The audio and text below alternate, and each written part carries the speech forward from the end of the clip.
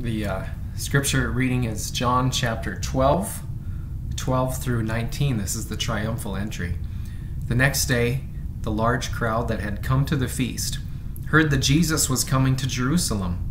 So they took branches of palm trees and went out to meet him, crying out, "Hosanna! Blessed is he who comes in the name of the Lord, even the King of Israel."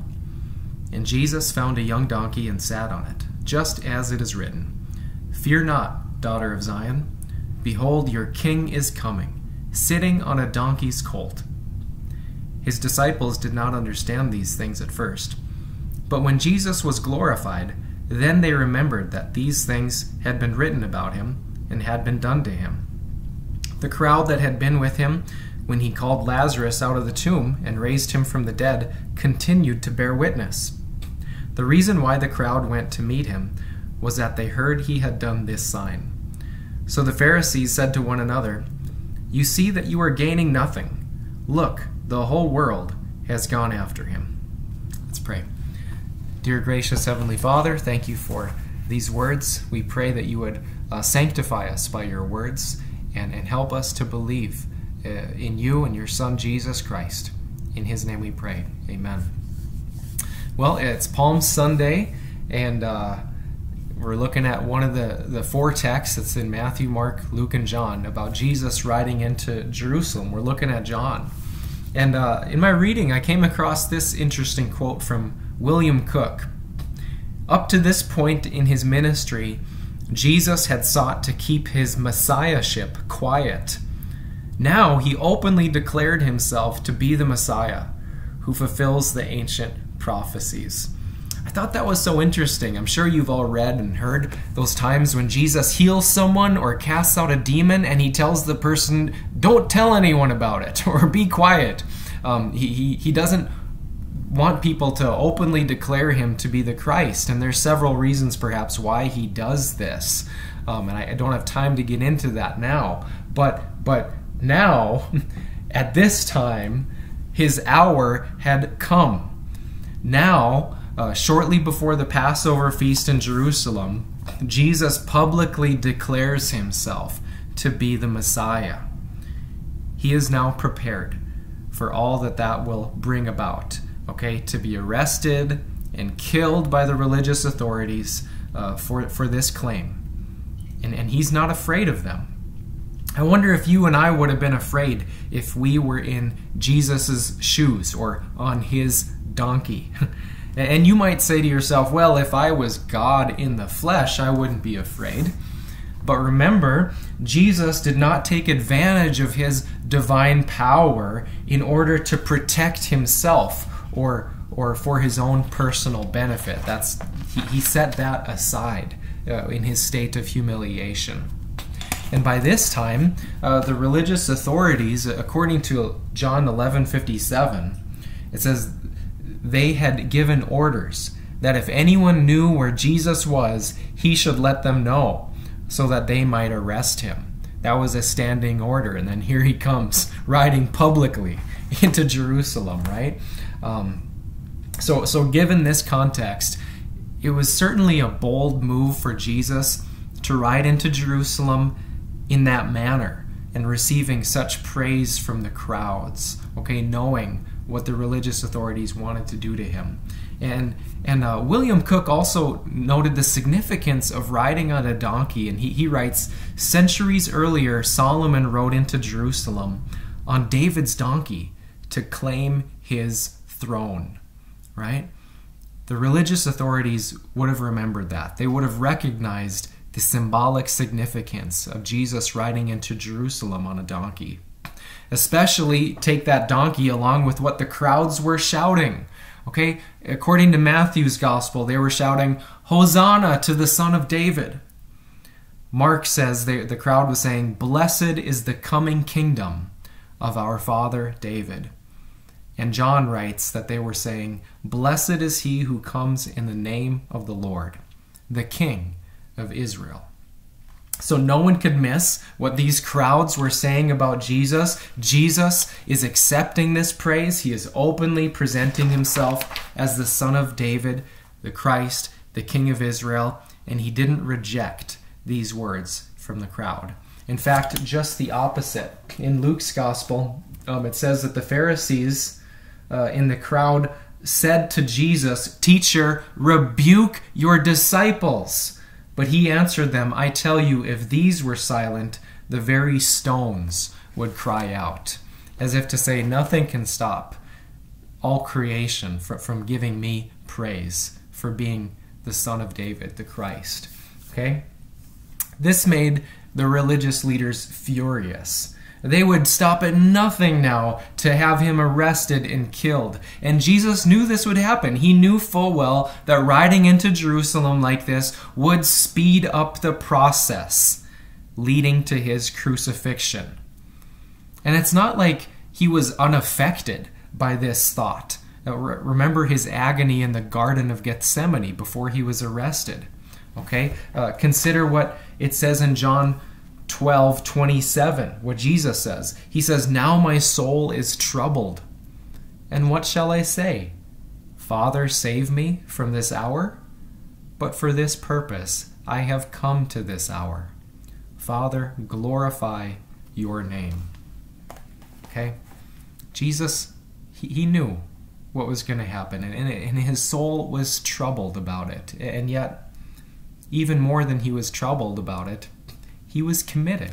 He was committed to accomplishing the purpose for which the Father sent him into the world. What a good son. What a noble king. Okay? He was motivated by his love for his Father and also by his love for us sinners. He was committed to giving up his own innocent life so that everyone who believes in him would not perish but would have eternal life. That motivated Jesus to do this. And we should keep all this in mind. Think of this when we, for instance, read the first phrase of John 12:15, which is a quotation from Zechariah. "Fear not, daughter of Zion." That's the people of God. "Fear not, daughter of Zion. Behold, your king is coming, sitting on a donkey's colt." The first phrase there is "fear not." Well, why not? Why shouldn't we be afraid? The answer given is because your king is coming, sitting on a donkey's colt. And so first, we shouldn't be afraid because your king is coming. And then we should also consider the manner of his coming, sitting on a donkey's colt. Again, Cook writes, Jesus' entry on a donkey, rather than on a war horse, suggests that he comes not as a militaristic Messiah, but as the Prince of Peace. Okay? So Jesus has come to give us peace with God. Luke's gospel makes this even more explicit when the crowds are saying, "Blessed is the King who comes in the name of the Lord, peace in heaven and glory in the highest heaven." Okay, that this is significant. There is only one way for Jesus to make peace in heaven, that is peace with God, and that is to suffer and die for our sins. His blood shed for our sins is what makes peace between us and God. And so fear not. In fact, rejoice greatly because your King is coming. He has come to put away sin once and for all by the sacrifice of himself, by offering up his own body and blood to turn away God's righteous wrath against us sinners. And so believers, fear not. You have nothing to be afraid of because King Jesus rode into Jerusalem in order to make peace with God. The only people who should have been afraid on that day and who should be afraid today are those who reject Jesus as their king, those who will not confess him as Lord or live their lives in allegiance to him. People like that have much to fear because as they reject Jesus, they are also rejecting his death for their sins. They will not benefit from his cleansing blood. John 3:36 says that the wrath of God remains on those who do not obey the Son of God. Just consider how Revelation depicts Jesus coming to judge and to punish unbelievers. Revelation 19, starting at verse 11. Then I saw heaven opened, and there was a white horse. Okay, notice now, Jesus is not riding on a donkey. He's riding on a war horse. I saw heaven open, and there was a white horse. Its rider is called Faithful and True, and he judges and makes war with justice.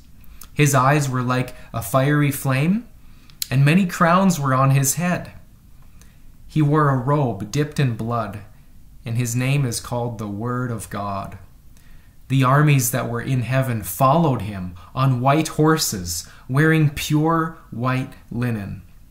A sharp sword came from his mouth, so that he might strike the nations with it. He will rule them with an iron rod. He will also trample the winepress of the fierce anger of God, the Almighty. And he has a name written on his robe and on his thigh, King of Kings and Lord of Lords. On the last day, you are going to want that guy to be on your side. Okay, because you will suffer the eternal wrath of God in fiery flames if he is coming on that day to make war with you. And he could come any day, any minute. The Bible says that his coming will be like a thief in the night. It will catch many people by surprise because they will be unprepared. Are you prepared? Are you ready for his coming? If thinking about this troubles you, if you're scared at the prospect of the second coming of Jesus to judge, I believe the Holy Spirit is calling you and beckoning you to get ready, to be reconciled with God through faith in his Son, Jesus Christ. Because those who believe have nothing to fear. In John 5, verse 24, Jesus says, "Truly, truly, I say to you, whoever hears my word and believes him who sent me has eternal life. He does not come into judgment, but has passed from death to life." So for those of us who believe his second coming, it's going to be our final salvation. It will be a victory salvation, way more festive and joyful than that first Palm Sunday when Jesus rode into Jerusalem. Hebrews 9:28 says that Christ, having been offered once to bear the sin of many, will appear a second time, not to deal with sin, but to save those who are eagerly waiting for him. It's going to be an awesome day when our Lord and King Jesus returns from heaven to save us and to make all things new. He is going to make this whole world new. There's going to be palm trees. Revelation says there's going to be these trees bearing fruit, 12 different kinds of fruit, each according to the different months. There's going to be a beautiful sea of glass. There will be rivers. There will be a beautiful holy city, the new Jerusalem, adorned as a bride for her groom. In this city, there will be streets of gold.